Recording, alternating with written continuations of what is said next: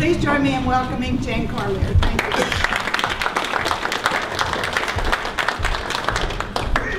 Okay. No. But I have two topics, so you know what? I should get more than 15 minutes. I have the two fun topics. You know, the topics that nobody likes to talk about because they're too controversial. And that is life and religious liberty. However, having sat in the State House and being president of New Hampshire Right to Life, I've learned to be kind of bold in this.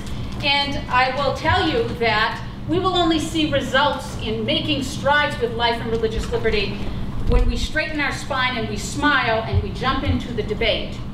We have many challenges, of course, that we all know about. No one here has to talk to you about Constitution and our rights to life, liberty, and the pursuit of happiness. And of course, the last two don't happen if we don't have life. So going from that point, I think that for anybody that might be entering into the State House or entering into a primary, if you do get asked questions about this, it's just my personal belief that it's always best to not back up, but to actually meet the question and give it the best answer you have. Don't avoid the question, because these are very important topics that go well beyond abortion. We don't know that because the press and the media won't tell you this. But baby boomers, we're facing an awful lot of issues with slow care because of cost provisions. Where did that come from? That comes from because we do not respect life in its full spectrum. And we have to understand that if we're going to get into the debate.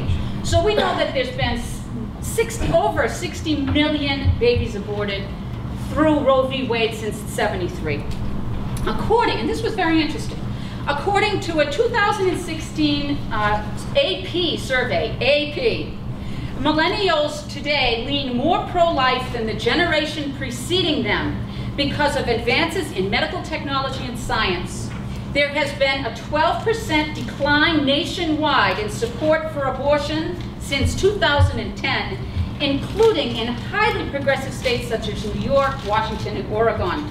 2/3 of Americans oppose late-term abortions, and 60% of women generally oppose abortion after 20 weeks. Of course, we live in a politically correct and a growing secularized culture, and life has taken on such a negative connotation with public servants and with citizens, we have a tendency to avoid the conversation altogether. What we have done when we do that is that we have marginalized the majority. We're in the majority. Why would we allow our voices to be halted when we hold the majority? And it's simply because the secularized portion, the progressive part of our culture is trying very hard to shut us down, make us sit down. We have to stand up. Our job is to stand and educate with a spine and with a smile, and to do so with facts and vision. Without life, there is no liberty. Personhood is in the Republican platform, and as Republicans, we should embrace personhood. We shouldn't be afraid of it. Personhood asserts that everybody preborn up until a natural death is treated with dignity all the way through the life spectrum. And when I know that I'm facing my last time here on this earth, I certainly want to know that nobody is getting between me and my doctor and making decisions that could terminate my life simply because being older, I'm not paying into the tax situation anymore. And you know what, it costs too much. Let's just slow care this out. This is where we're heading, and we need to stand up to it. We do not have time to talk about the full life spectrum, obviously, here. But as public servants, we need to stand for liberty, and we need to attach the two together. Pro-life is no longer about just abortion. We have a terrible standing for life here in New Hampshire. Isn't that a terrible? Live free or die, right? We saw many, many, many good life bills go down in our House this past session. Good bills which address many different concerns, which weren't even necessarily pertinent whether you were pro-life or pro-choice. They were common sense, good legislative bills. A solid fetal homicide bill is a necessity here in New Hampshire. We're one of 3 states in this country that has no fetal homicide bill. What a shame. Shame on us for that. The parents of babies that are killed through an illegal action should be able to receive justice. in the courts, that may be counted as a person, certainly to that family, and we should not be saying that that's something we should not have in the books here in New Hampshire. 3 states, shame on New Hampshire. We have terrible, terrible reporting of abortion statistics and inspections here in New Hampshire. Do you know that abortion clinics are not inspected in this state by the state? Who knows what's going on in those clinics? We have no abortion stats. One of 4 states that has no abortion stats that are given to the federal Centers of Disease Control. And this is a matter of public health. We need to obtain the aggregate data with of course, protection for confidentiality of anybody that's within the data. But we can do this. We just need to lead. New Hampshire needs to have common sense laws on the books which govern this. This isn't controversial. Don't shy away from it.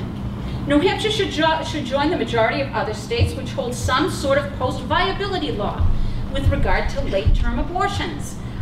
41 states currently have post-viability laws on the books. Okay, we need to look at that. Why are we shy about doing something which we know, when you take a poll, most 60% of women and men, I'm sure, are very light in that number, will support that. Why are we afraid of it? We need to get the job done. We need a post-viability law. And let me put the caveat in here. As a New Hampshire Right to Life president, I advocate protection from conception to natural death. We advocate that. However, 41 states at least have a 20-week or a post-viability, 27, 20-week, they're in that general vicinity, law for post-viability. Of course, one doesn't even have to be pro-life to support prohibiting funding for abortion here in New Hampshire. The taxpayer should not be on the hook for funding private business. You don't even have to go into the pro-life debate. It doesn't matter. It's bad practice. Mom and pop shop down the street, the bakery that we all love to go to, doesn't get tax funding. Why does Planned Parenthood and these other abortion clinics? It is not a matter of women's health. Do not buy that canard. It is a lie. New Hampshire has over, I think at the last count, it was 49 free or low-cost health clinics that give full range of women's health care without promoting abortion. There is plenty of access here in this state, folks. There's over 9,200 free clinics in this country. This is an argument that the left will make to shut you down. Well, are you against women's health care? No, I'm for women's health care. I'm also for the New Hampshire taxpayer. Give it right back. We won't win if we don't fight them in the circle of ideas. It is wrong. Even people that are pro-choice are coming around to seeing this, that it's wrong to be supporting these abortion factories here in New Hampshire and abroad. By the way, they do not offer mammograms. There isn't one Planned Parenthood that has the equipment to do a mammogram. And 90% of everything they do, they send out. All those little numbers that you get that says it's only, you know, what, 7% of their funding is a lot of hooey. Most of their profit is given up to, I believe it was 70% of the profit is given through abortions at Planned Parenthood. And the only reason that they come up with those numbers that make it look little is because they count the first walk into the clinic. They count the talking to the nurse as a number of activity. So all of this other activity is counted into those numbers, and the actual abortion is the one thing that they'll use for the abortion number, which makes it look like, oh, that's only 7%. No, no, no, no. This may be 6 or 7 visits that are attached to that abortion that they're not giving. They're lying to you. They're lying to everybody, and we should stop it. Boom, easy. So there are times when religious liberty comes up with abortion, and of course the topic of religious liberty, something that our founders based our founding on. Why are we afraid to say that we are we have a religious underpinning in our founding documents? Because it's true. And polls absolutely prove that the majority of Americans believe in God or a higher power. This is always a good starting point in the discussion. We currently have an unconstitutional bill in the abortion buffer zone, abortion buffer law on our books. In 2014, the Supreme Court in Massachusetts had a very similar bill. They voted that, they said that bill was unconstitutional, Massachusetts had to strike it. During that whole debate, New Hampshire put one on the books. We went to every meeting you could go to in the State House, and we said, why are we pushing this bill through when Massachusetts is going to go to the Supreme Court, and it's probably going to be found unconstitutional? We were told, shut up and sit down. They put the bill on the books. Now, why hasn't Maggie Hassan put anything into to go behind that law that's on the books? Why won't she enforce it? Because she knows that the second she enforces it, it goes to the Supreme Court, and guess what? The taxpayers can pay for that bill too. It's an unconstitutional bill. Fight for it. Get off the life thing that they want you, the boondoggle with, that monkey's on your back. Don't let them put it there. You face them and you look them in the eye. It's unconstitutional. Get it off the books. We have the right to practice religious liberty. We need religious liberty rights for medical personnel. And mind you, if you think it's only the medical personnel that we're talking about because they don't want to give abortion drugs or participate in an abortion, think again. If you're a parent and they deem that you as a parent have to vaccinate your children, guess what? They're going to get vaccinated.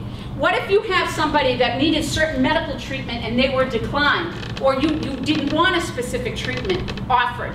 That's coming down the pike. So all of this religious liberty, which we seem to run from, we need to embrace protecting the individual rights of conscience. Should we be forced to pay for other people's medical treatment if it goes against our religious beliefs? Of course not. So let's engage in that discussion. We have got to become the loudest voices in the debate. Not mean, not angry, but loud. Loud enough to say, you know, I believe this. And guess what? A lot of times those bullies, they back down when you do it. Euthanasia, you don't want euthanasia here in New Hampshire. It is a subtle form of killing those under the guise of compassion. We have palliative care that can ensure that people are not in pain and can give them dignity of life free from pain. If somebody is depressed or very ill, are we going to really judge that they're the best one to judge whether or not they should end their life at that moment of their worst? No, because that's not what, it's not about compassion. It's not about compassion, it's about power. And it's about government holding that power over our heads, and we need to say no. We should not support any form of euthanasia here in New Hampshire. So, look at that. I'm almost done. I have cards. If anybody would like to take a card, you can contact me. I'm happy to give you any kind of numbers or resources that you might need to fight the fight. Should you get into the State House, we will certainly need your voice, and happy to help you with anything should that happen. So, thank you so much. My pleasure.